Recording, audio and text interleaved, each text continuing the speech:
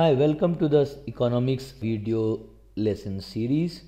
In this video, we are going to focus on our first reading of economics subject, that is your demand and supply introduction.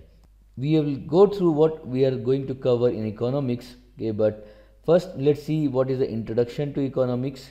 Okay, economics is broadly divided into two areas.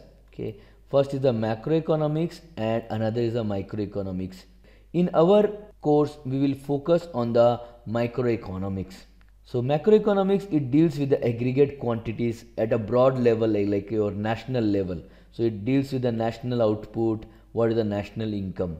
However, the microeconomics, it deals with the market and decision making regarding the consumer and the businesses. Okay. The focus of this particular reading would be to understand what is the demand, understand the supply, understand their function, understand what is equilibrium, how the interaction of the demand and supply happens. Okay, right. So in the macroeconomics, we will bring two groups.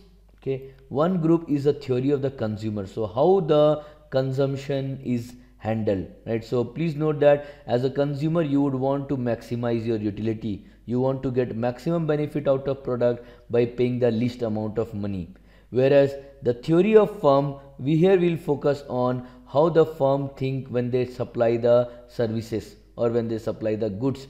Note that the firm also want to maximize their profit, right? So they want to sell at the maximum price possible and they want to pay to the factors as much lowest as possible.